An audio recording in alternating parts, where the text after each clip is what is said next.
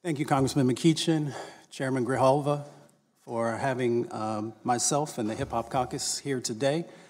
If you listen closely, you can hear the ancestors of African slaves reaching out and telling us to keep moving forward, not to give up, that a better time will actually happen. From the times of slaves on our country's shores, on the plantations, brought there not just for their labor, but also for their expertise in agriculture, America has been built upon those backs, those tears, those bloods.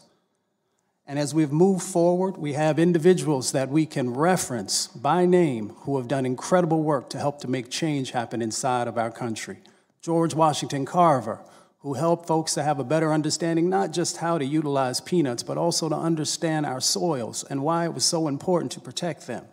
You have Matthew Henson, who often is not given the credit in the conservation space for actually helping to lead Perry to the North Pole and to make sure that we understand that he was there first and had to deal with many of the challenges in making direction to that space.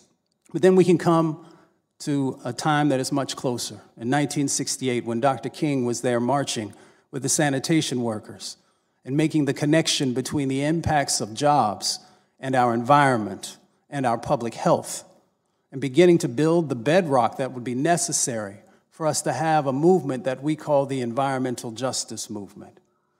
You see, the environmental justice movement came into this space because there was not a seat at the table for them. And many of our existing green groups at that time who were focusing on many important things like icebergs and ice shelves and polar bears and things that, yes, we should be focused on, but we also needed to be as equally focused on the impacts that were happening from pollution. And how do we better make sure that voices from vulnerable communities have an opportunity to frame out the direction that we would go in relationship to environmental and climate and conservation. So we have names of individuals that many sometimes don't know. Hazel Johnson, the mother of the environmental justice movement from the south side of Chicago, who coined the term a toxic donut because in her community there in Altgeld Gardens, they were surrounded by 17 polluting facilities.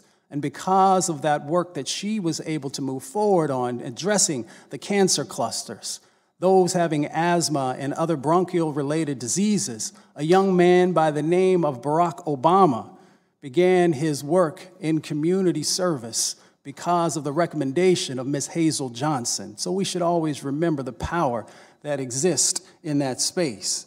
And then we should call out the name of Dana Alston. Dana Alston helped to pull together the first People of Color Summit in 1991 that brought hundreds and hundreds of individuals from across our country together.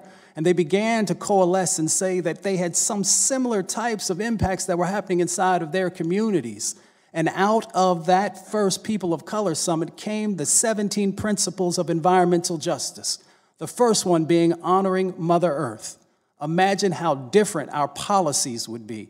Imagine how different how we would direct resources if we truly believed that, and that was a part of the foundation that we stand on. But also out of the environmental justice movement came individuals like Dr. Benjamin Chavis, who coined the term environmental racism because of the things that they were seeing in the South and across our country, where many communities of color were being disproportionately impacted and their health being put in jeopardy.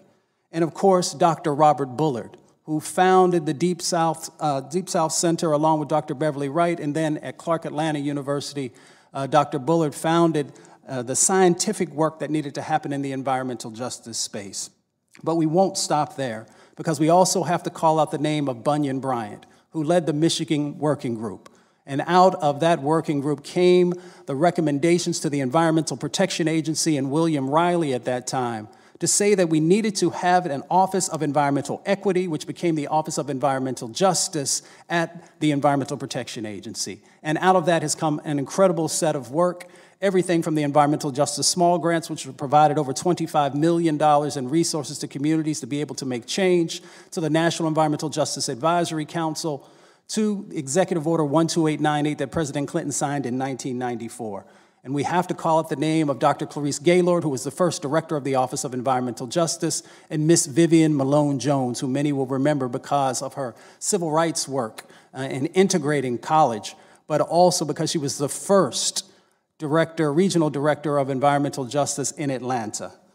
And of course, Harold Mitchell, who's been able to take a $20,000 environmental justice small grant and leverage into over $300 million in changes. And we can't forget our young brothers and sisters like Little Miss Flint and others who are continuing to move forward. Also the Sunrise Movement and This Is 0 Hour. African Americans have made significant contributions and will continue to. Thank you.